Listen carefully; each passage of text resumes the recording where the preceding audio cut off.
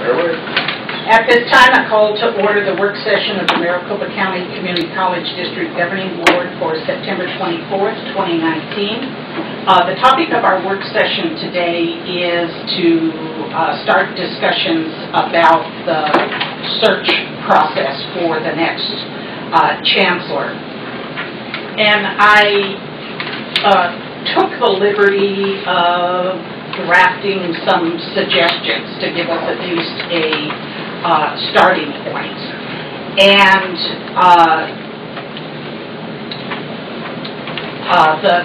probably the first thing that we need to talk about is what will be the makeup of the search committee. And Maricopa has an interesting history when it comes to search committees for the Chancellor. The most recent one was made up entirely of representatives of the community, with the exception of a representative from the faculty and a representative from the classified staff. Prior to that, when Rufus Glasper was hired, there was no committee. The board simply conducted an internal search by inviting members of the Chancellor's Executive Council to apply. Only Rufus Glasper applied. Prior to that, after Paul Elsner left the chancellorship, there was a very large committee, even more extensive than the one that I have drafted here. That search produced, I believe, ultimately 2 finalists, neither of which were chosen by the board. The board then decided to do its own search, to be its own committee. So that's the recent history of search committees in the Maricopa district.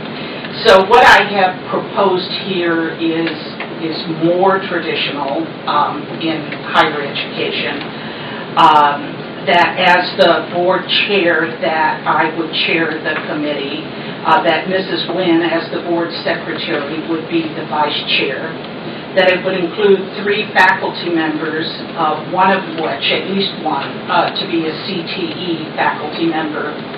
And here I've said selected by the FEC, but I want to clarify that I mean the large, and maybe Mr. Champel can help me with that wording.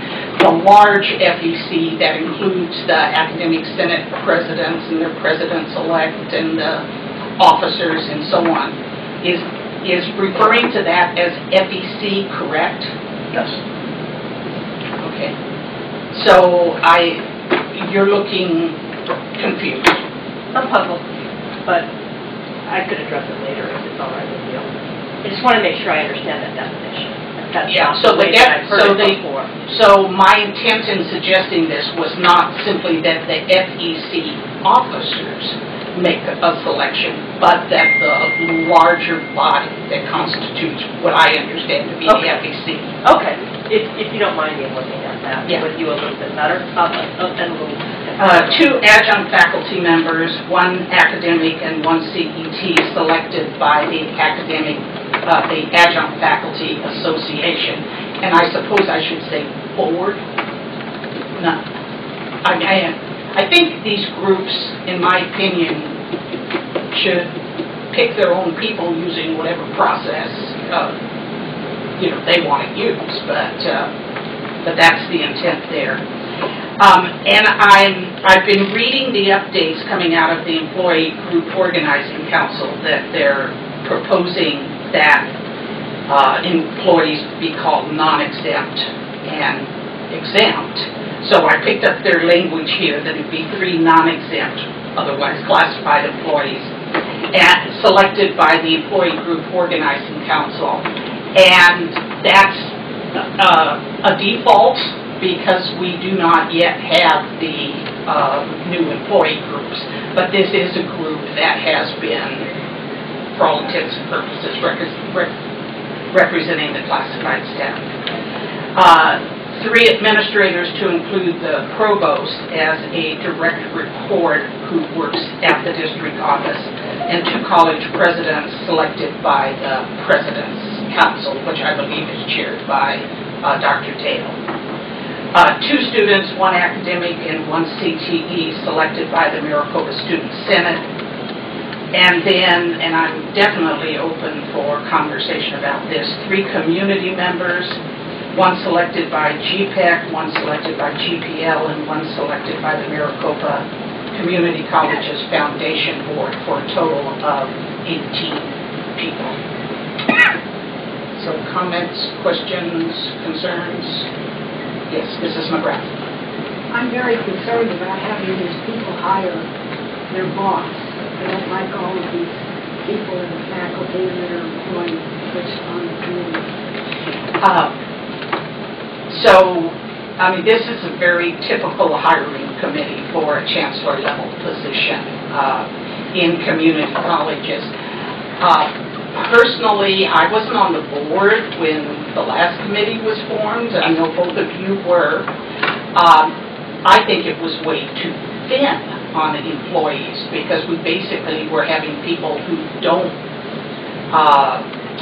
know the day-to-day job of a chancellor making a choice for us. So I also feel that it's really important that constituency groups have a buy-in and will, from the get-go, be supportive of the new chancellor. And involvement is the way you get there. Mr. Sark. We haven't had a discussion yet as to what we're looking for in a chancellor. Correct. So I would say we need to do that before we do this. I don't know how we can do that. So on the next page, if you want to jump over there, once again, a way to get us started on the conversation of how we go about collecting input on what we want in the next chancellor. And I mean, we do need a search consultant to do that for us. But that's different than the committee.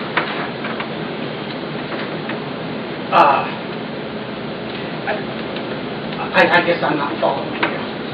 You just brought the search consultant. We haven't had that discussion yet. Right. But the search committee is different than the consultant. Oh, of course. So I'm not saying we shouldn't have the consultant, but the committee, in my mind, needs to be formed based on what ultimately the board is looking for in their leader. So can you give me an example of what would be different on the committee than let's the more say, traditional approach? And I'm making suppositions that may not be the case yet, but if the role of a chancellor in a district of 10 presidents and a provost, my feeling is we don't need a 12th president and a chancellor. We need somebody with unique skills and experience to be the CEO of a large institution with 11 people who are experts in the fields of our business. So assuming that a majority of us agreed with you, how would the committee look different? Well, it would be more like the last one. I was on the last one, so you know where I'm coming from. I just think that it's important certainly to have people who know the business on this committee. But our business is supporting the community that we serve. So if we do our job well, getting to the point of bringing those people in, we define what we're looking for. I think sometimes outside individuals have a more open mind than inside people. Mrs. Wynn. I don't know if we have a limit as to how many people we want on the committee, and I hope that we're more concerned about who's on the committee than numbers. But I do think that we're a little bit light on the community. I think that I don't know how the committee was structured the last time we had, but to only have 3 members from the community when our community engagement is such an important part of the function of the Chancellor. I think that we're swinging way too far and having too much representation from inside the college and not enough from outside. So what would you suggest? I would increase at least to 5, if not 7. And how would they be chosen? I haven't. I like the structure you got. GPAC. I like who you selected so far. I would maybe look at possibly someone, maybe the Department of Education or the Governor's Office, some other input that has an intersection with our community college. I just think there needs to be more community input into this Chancellor's position. Mrs. Sullivan? I got You're sure. Number one, I thank you very much for putting some thought together so we have something to react to as opposed to having to be creative and take the time to do that. I think it's important to have proportional representation of interested constituencies for the reason noted by you, but in reflection, particularly over my learning over this past few years of the reports I've read and comments by HCL and others, I think it's important that we do have the representation of some employees and appreciate your breakdown. When it comes to the community members, I would agree with Mrs. Wynn that it would be important to ensure that we are looking at the community in a different way than just what I was noting here. GPL is certainly top echelon leaders. The foundation board, I think, is critically important, particularly given the presentation we've had recently. When it comes to GPEC, then, I'm looking at that economic development, workforce development piece, but there are a few other entities involved in that. One would certainly be the Arizona Chamber of Commerce, and I know Mr. Hammer is very interested and concerned over how we're examining the impact of the community college system on workforce and economic development. Another one could be, in lieu of Arizona Chamber, could be the Greater Phoenix Chamber, which would then bring into play the more local, regional aspects of economic and workforce development. So that would be another one. So those are two distinct, either or. But I don't know that you would need both, is my comment. Then I was thinking of a philanthropic group, and I thought maybe Steve Stoke, he's of course people's mind, a foundation person, but Steve Stellas now with the Arizona Community Foundation certainly has his pulse on the philanthropic community beyond what most people do. And given that one of their primary interests over time has been a broad spectrum of interest around education and work, I think that it might be an addition also. I've now mentioned 3, which could expand to 5. I thought briefly about Helios, but then they're very niche, which then maybe go back to the Community Foundation where you have a broader scope. So if I was to expand that to 5, I would recommend someone from one of the chambers, and then looking to the Community Foundation. The one element that I also see I don't know if it's missing, but certainly a broader perspective on the whole education movement in the area. And whether that means you identify somebody, again, at the top echelon of the governor's office or subsequent departments, or you look to the ASBA, for example, where they understand the function of boards, they've represented, again, a different thinking, that perhaps could be another entity. So I'm more making suggestions. I'm not advocating on any one of those, but that would be a spectrum of community interest that would then create a little more balance to your concerns, Mrs. McGrath, and Mr. Sarin's perspective. Reaction to those suggestions, Dr. Marie? Yeah, I was thinking, as we're looking at as we look at the community and we're looking at all our partners, I mean, I think Sullivan alluded to, we've got we got education as our other partners, high schools and universities. I mean, we're bringing in students from the high school and we're pushing a lot of them out to the university.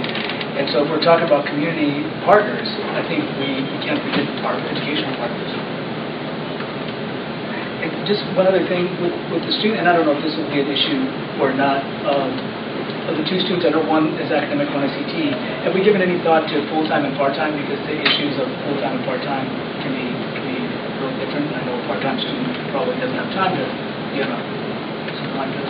Okay, reaction both to Tom's suggestion and Marie's suggestion. Mr. Sarn? I agree with Tom. Last time we had Superintendent Mesa of Public Schools and Dr. Crow. So I agree those are two sides of where we fit. So I found it quite odd that Dr. Crow chaired the committee last time. The committee chose the chair. Because depending on the day, they're a partner or they're a competitor. And one doesn't normally have your competitor choose your chief executive officer. But what process would you suggest that we use for selecting a superintendent and a university partner? Well, from a superintendent, there is a group of superintendents association. Ask them to. Ask them. ASA. And as far as post-secondary,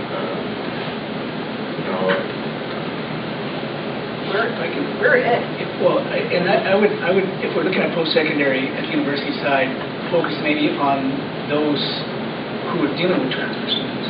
Vice presidents who are with academic affairs or admissions or...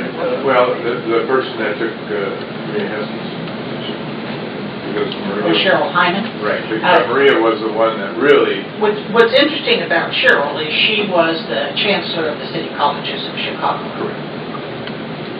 And an early applicant for our chancellorship. The last time, yeah. But she's got a good job. But and as far as the other suggestions, we're not. I think 18 is 30 too many. You got to get these people together on a pretty regular basis. If we added a higher ed person and a K-12 person and 3 more community people, would be at 22, which is still reasonable. As long as you serve feasible. as long as they don't each one insist on asking a question during the interview.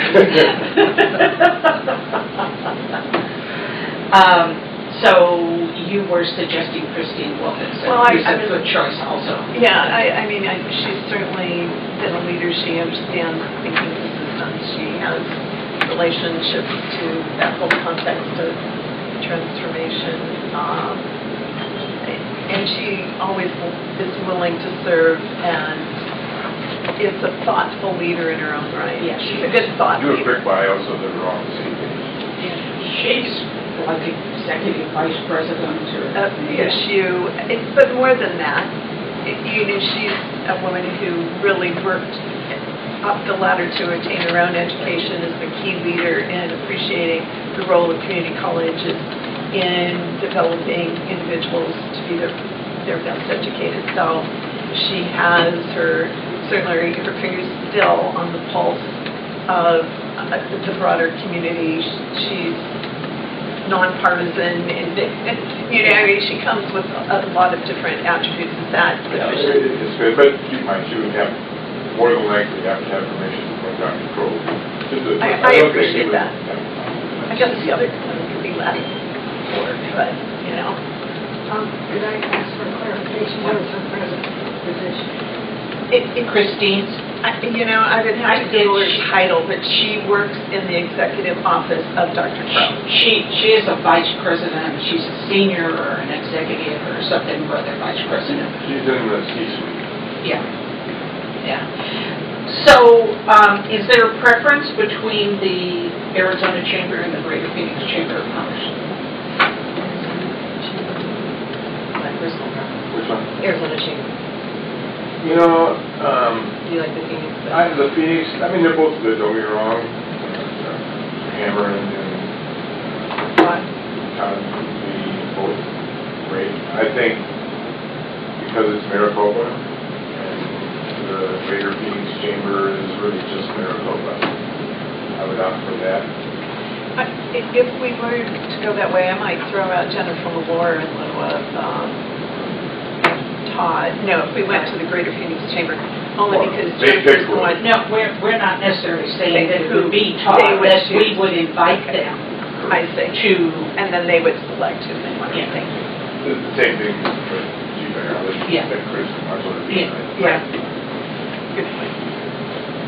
Okay, so we're saying the Greater Phoenix Chamber and the Arizona Community Foundation. Yeah, so I was. Okay. Well, but we're you're the right, letter you're such right. that we invite you or your representative. At a certain echelon of understanding. I think you don't want. Well, we rely on his Yeah. ability. Identify. And we'll look for, we'll ask the Arizona School Administrators Association to select a superintendent, hopefully a Maricopa County. well, yeah, and either a unified or a high school district. Yeah. Could you put the charter schools in that category?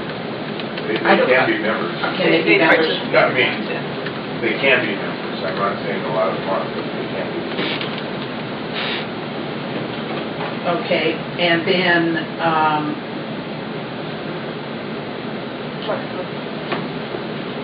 yes, Mrs. If we're expanding it, I still don't like the idea that it is so Maricopa Community College District heavy. I would like to reduce every place should have a 3-year faculty members, non-exempt, and administrators, reduce that to 2. Instead of 3 for each of those categories. Thoughts about that? I concur. I think we're still really heavy on the college picking the chancellor, and I think that could be problematic down the road. Yeah, I really think ultimately the board picks the chancellor. Right, but I think if you brought, I agree with Mrs. McGrath. I think that they should be reduced. Any that are 3. In any case, they're all going to be representing the groups that they are selected from. So, It's redundant to have. well, and I have confidence in these groups to pick the person that does the best job of representing their group. May I ask a question for clarification? Mm-hmm. Please. So on 3 administrators, I would presume the provost would definitely be 1, and then you would reduce your college president. Is that what I'm understanding? Correct. Under 3 faculty members, if you took that down to 2, would then we take the adjunct faculty member down to 1? No. No, it's just where it's 3 to 2. Not 2 to 1. I understand, but I'm just thinking of the proportionality of all this. Do we have more adjunct 3 to 1 than we do full-time faculty? You're doing numbers. They each represent, they would represent people that are selected. So whether it's 2 of them or 1, it's probably better to have 1 instead of 2. So the faculty become 1 academic and 1 CTE. Yes, Mr. Hendricks. I'm just sitting here listening. I'm almost reluctant to say this. I'm sorry. Excuse me. I'm almost reluctant to say this in a public meeting, but I might agree with what you're saying. You're braver than I remembered. Let me write this That's my down. comment. I wasn't sure I was that sad, and I look around the room, there's not many people here. I don't think it's televised. I'll deny it if anybody brings it up. But I'm just, as we're thinking about Is your what group we microphone on? want, Yes, he does not talking into it. as we're thinking about what group we want, I guess not on. Did you turn it off? It's on the top. No, it's on over there. I'll just Let's talk about it. Hey, my thought was, as we're trying to think of who we want on the search committee, and I'm just making a comment, I'm not making a suggestion here, but Mr. Sarr's comment, that if we don't know what we're looking for, let's just take two examples. There's probably a lot of other better examples, but let's say we were looking for someone that came from academia and had a strong education background. We may want more educators to search and interview those people because they know what they're looking for. If we wanted someone with a business background that was going to be a manager, as Mr. Sarr referred to, we have 10 presidents now, perhaps we want more, what we call community people, business people. Maybe we should have some discussion as to what we want these people to look for, and then look for people that can find those. Really, if you ask me to go interview people and find somebody who was a strong academic, this can be piled up what you're going to get for me. If you want me to go find a business guy, I can probably find a pretty good CEO. But we probably need people to find what we're after. I'm not sure I know what that is. So I'm partially agreeing with what you're saying. Dr. Navini first. I think we're putting the cart a little bit before the horse here. Wouldn't, instead of looking for the type of person that we're looking for, shouldn't we be setting up the goals and outcomes that we're looking for and finding the best person to reach those, instead of saying this is this is the kind of person we're looking for, instead of saying here's what we're looking to accomplish, who's the best person to do that? Mrs. Sullivan? I just wanted to ask for clarification. So in the event, so according to your design, if I could, these groupings on the second page would all be asked to give their input, which at some point the board is going to synthesize anyway. So we would have, in order to achieve doing that, prior to putting a committee together, we would have to move on that pretty quickly, which would impact your timeline. Correct. Okay. So typically, and again, we can do things untypically, but typically you hire a search consultant. The search consultant comes in and conducts a series of forums or town halls, and it's often by constituency group, which is what I have suggested here. And typically the consultant asks 3 broad questions. What are the qualifications and characteristics of the person you're looking for in the next chancellor? And then what are the challenges that the new chancellor will be facing, and what are the opportunities that the new chancellor will be facing? The search consultant, typically takes all of that information and drafts the position profile. Typically, that position profile first would be reviewed by the committee, and then it is presented to the full board for further editing and adoption as the profile. Thank you. So my follow-up question to the 2 gentlemen is, I appreciate the comments. You want to know what a search committee looks like, blah, blah, blah. But is there a concern or a fear if we went this route? Because it seems like last time we were atypical. So we want to follow a different defined pathway is your recommendation from what I'm perceiving.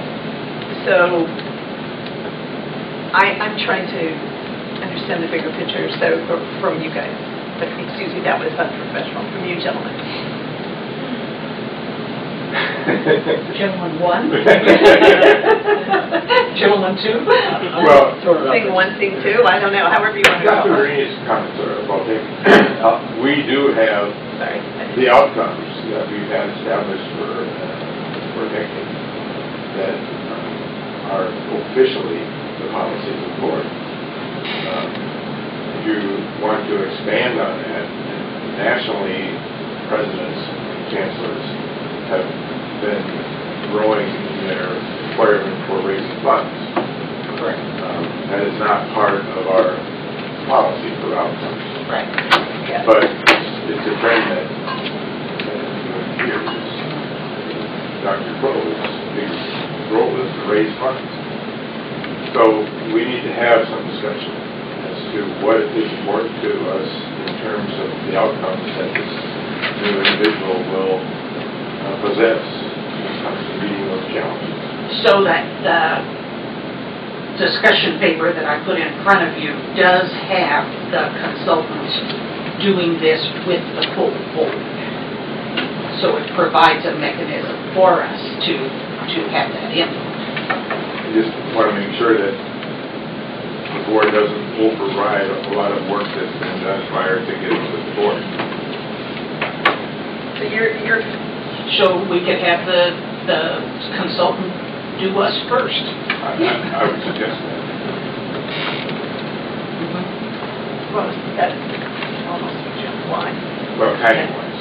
Yeah. Yeah. Well, assuming that the consultant may have to travel here, we want to try to, put things over just a few days.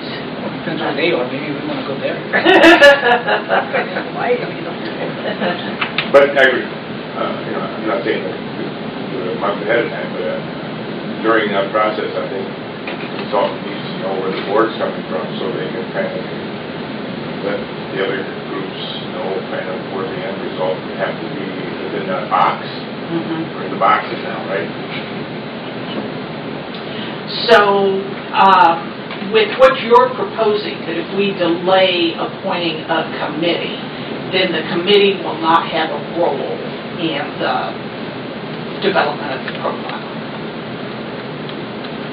Because if we have to develop the profile first, then appoint the committee. No, I think the profile comes, if the search consultant is put in place, meets with us first, Right. and develops that box, that the other individual organizations have to work with it. Otherwise, it doesn't make any sense, right? But if I'm understanding that says the board without input is designing the... Right. Well... I mean, is that what you're saying? I'm just trying to No, get clarification. I use the box analogy. I mean, if it has to, the board's going to make the final decision. So, and I would assume that we want to hear what they have to say. So things could change, but if those individuals from the search consultant learn what the board's thinking is, you're not going to be outside that box. I don't want to take anybody else, but isn't that the challenge to innovation and entrepreneurial thinking is to get people to help us impact our box? In the end, that would be hopefully true. Because I would be very interested in what the community sees as our opportunities and challenges and what our employees see as our opportunities and challenges. But, I mean, we could have the consultant meet with us first, and then we also become the last, when the person has the profile developed, we become the last group that reacts to it. So we could be front end and back end. Sure, that's fine. But I'm not inclined to tell the search consultant this is a box. That's fine. So I had similar suggestions on the forums. I don't think it's practical for a search consultant to go out and conduct a forum at all 10 colleges and so on. So I was suggesting the full board that the faculty, again, be the big Faculty Executive Council and the Adjunct Faculty Association Executive Committee. Again, that we have to use the Employee Group Organizing Council as representing the non-exempt and the classified staff. We, in my opinion, certainly need input from the Chancellor's Executive Council. The Maricopa Student Senate, and then for community, I can broaden that to all of the groups that we've talked about there. Additionally, it's quite common to have an online questionnaire or survey that's sent to all employees so that everyone has an opportunity to provide some input, even if they're not part of a group engaging with the search consultant, and that would be completed prior to the convening of this group, so that the search consultant has that input going into the process. Comments, reactions to that?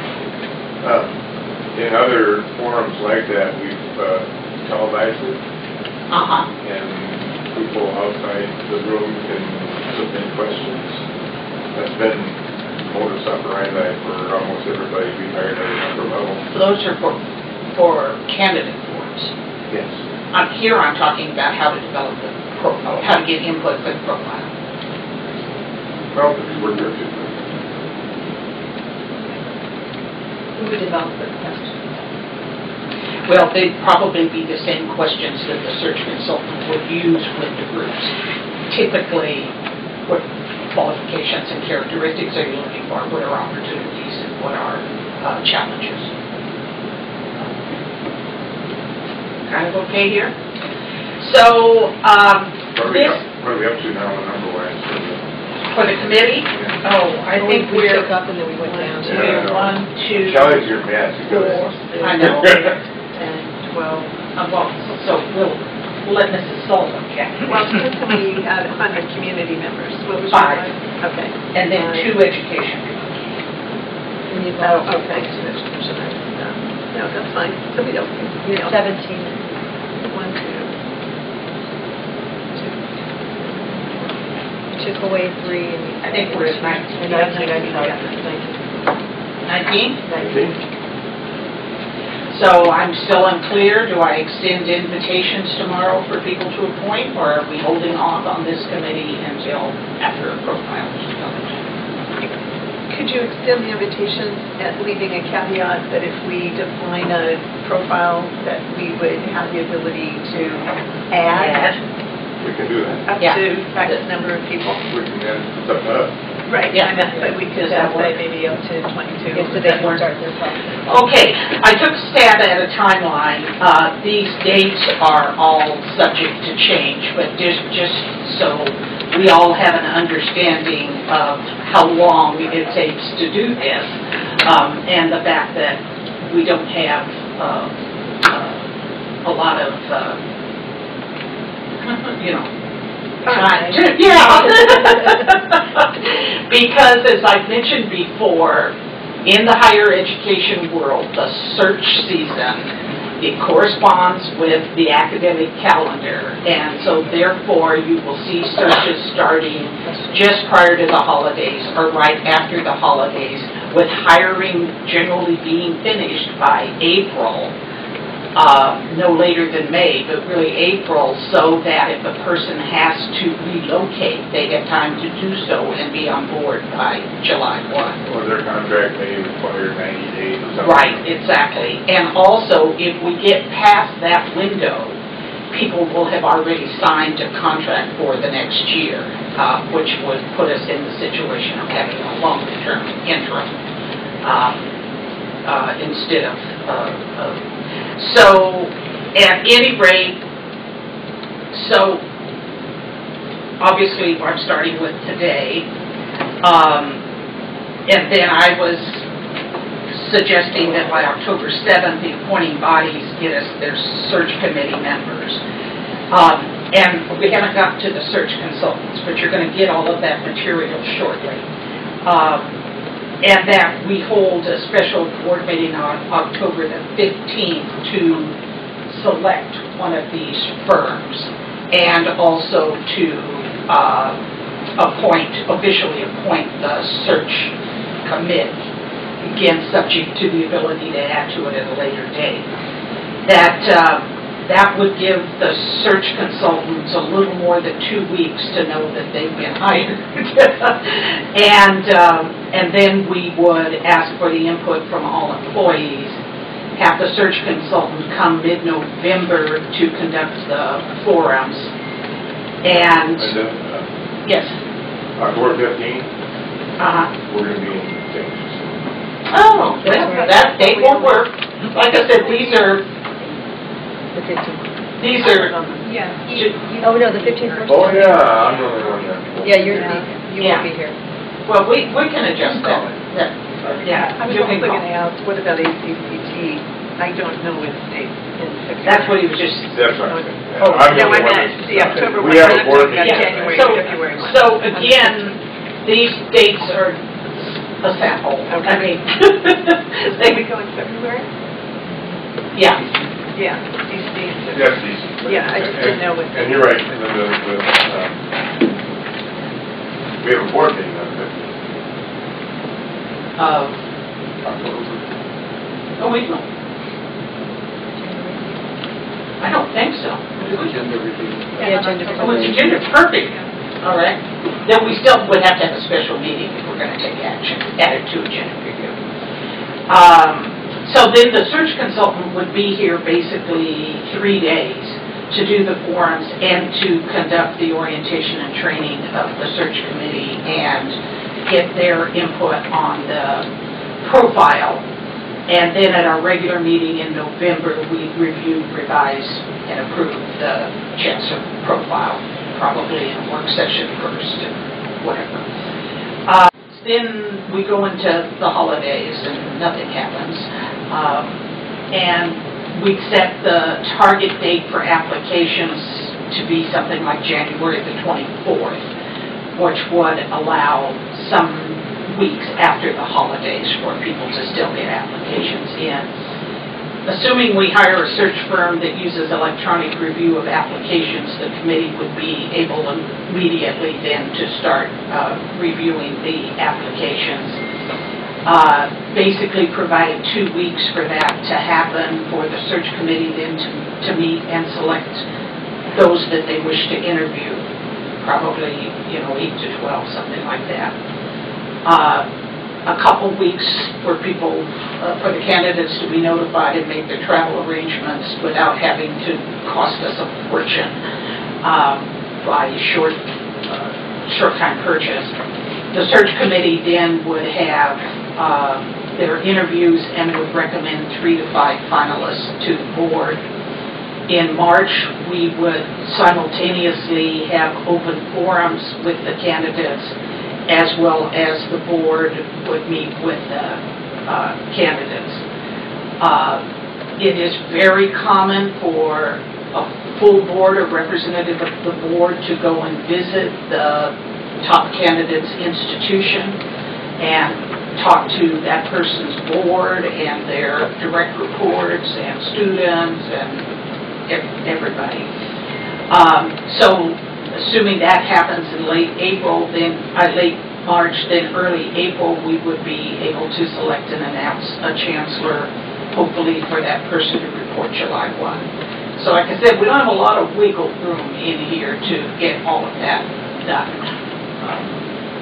Comments, concerns? Yes, Mr. Sarn. We don't currently have a job description for the chancellor. Correct.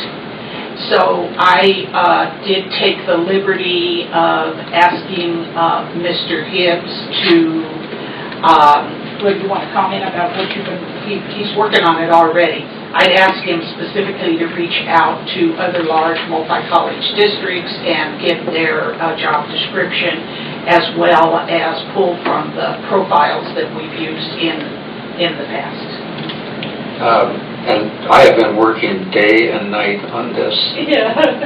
calling my key staff over here in HR to really know how to do these things, and they are already pulling information together from a number of different systems to gather information about compensation and other factors. And plus we have been putting together information, some of which is up here already, about both consultants that you might pick, as well as some information on prior searches that have been conducted and information that's related to those. So you'll have a fair amount of information to look at already. Right, and thank you, Mr. Hibbs, because I failed to mention that I did also ask him to do a total compensation study so that, we know not only what base salaries, but what additional perks and so on chancellors are being offered in somewhat, no one's comparable to Maricopa, but somewhat comparable districts. Mrs. McGrath. In the past, when we've had these comparisons of salary, they've always thrown in four-year universities. I'm hoping that in this instance we will keep it to 2-year institutions. I would agree with that. The expectations, everything are very different between the universities and the community colleges. So comments or questions? I mean, this obviously has to be massaged when the search consultant gets. Okay, let's charge on. So,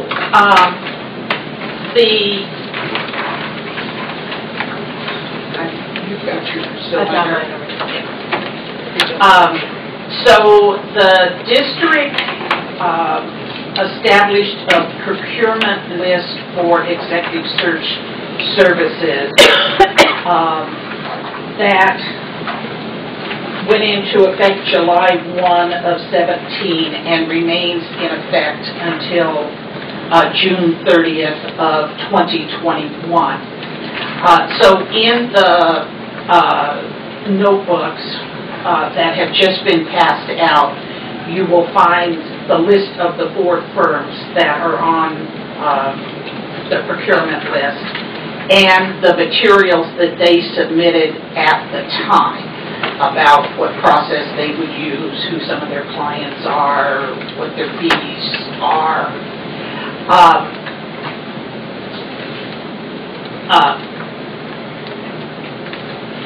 I think it was just over the weekend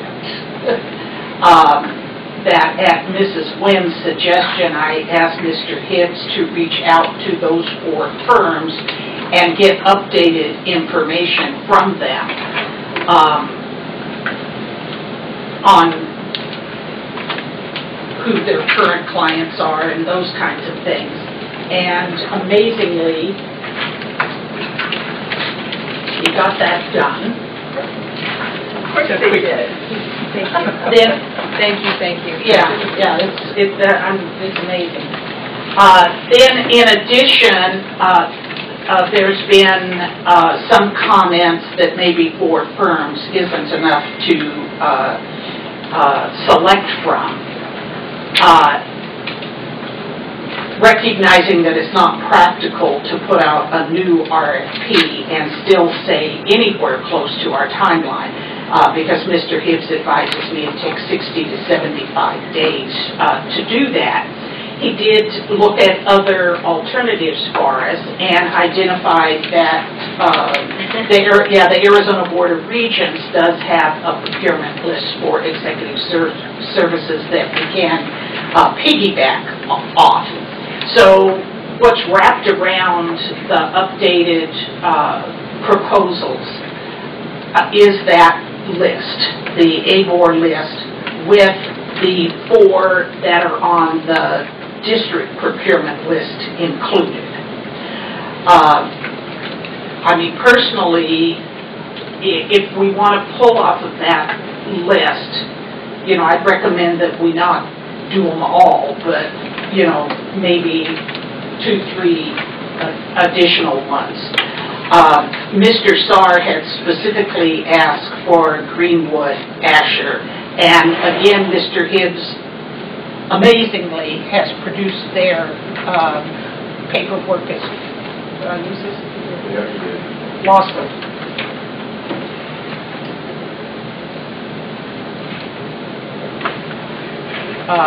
So we're all lost. Just talk. So their paperwork is included in the addendum that you've got. The reason I looked at all of them and went on their websites and checked things out, but this one has worked well in the community college area. Okay. They've put in Joe at Dallas and a few others that we're familiar with. So I think that, yes, I was going to say, I think if any of the rest of you desire more than the 5 choices now that are in front of you, review this list and and let me know. Although I'm of the opinion that the 4 that are on the procurement list, plus the one that Mr. Saar has added, are all well-known, very experienced firms. Which one did you add? I'm sorry. Greenwood, Asher. Yes, Mrs. McGrath. We operate on funds from Maricopa County taxpayers, and I believe in buying local. I strongly agree with hiring this Essex firm because she's local and Well, you are going to be given the opportunity to make the case for her when we meet on October the 15th. And If you were to stick with local, the Duffy Group has had experience with Chancellor searches. They're local. would you like them added? Sure. that's explained that they've done education. Yeah, she has.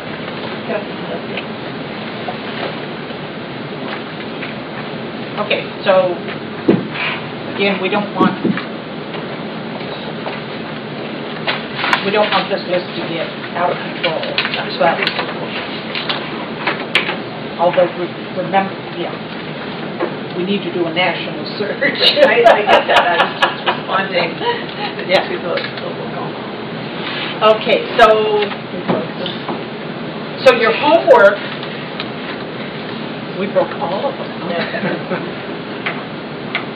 So your homework is to read all of those materials and come prepared on October the 15th to reach consensus as to which firm we want to hire. At what point do we advertise that we're looking? Why are you doing this while we're still in the meeting? It's fixed. They're not working. I did. Well, they were all working a while back. We're going. Maybe it's a storm. As soon as the profile is finalized, then we can advertise. I think that's critical. Yeah. I mean, it's out there already, but Yeah. I think Yeah, and depending on the firm,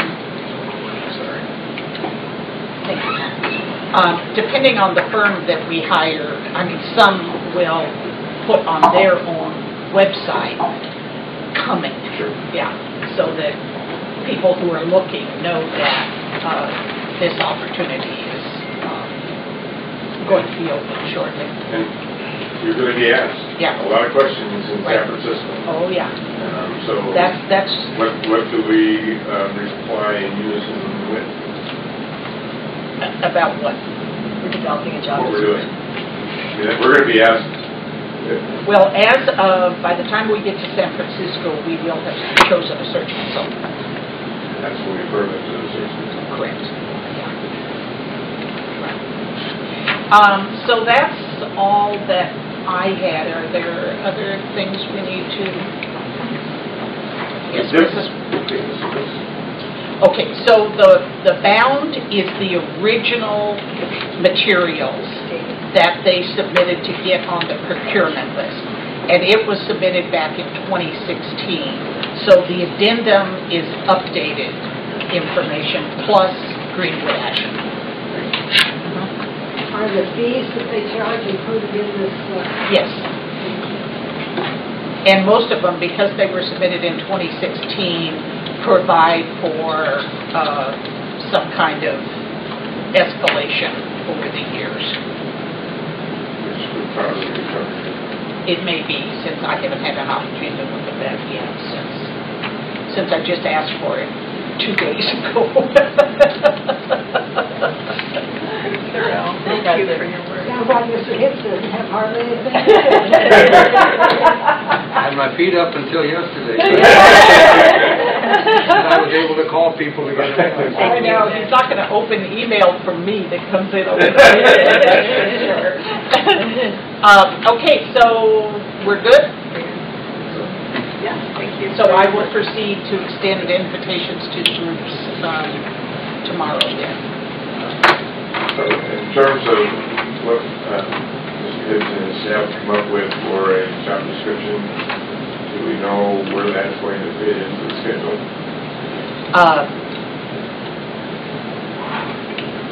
Well, I mean, he's got a draft already. I suspect we may be able to put it in on the October 15th discussion. So I'll add that. And you can text it to you. Anything else? Not. Thank you all very much. This adjourns the work session. We will immediately convene executive session in the legal conference room. Immediately. Do not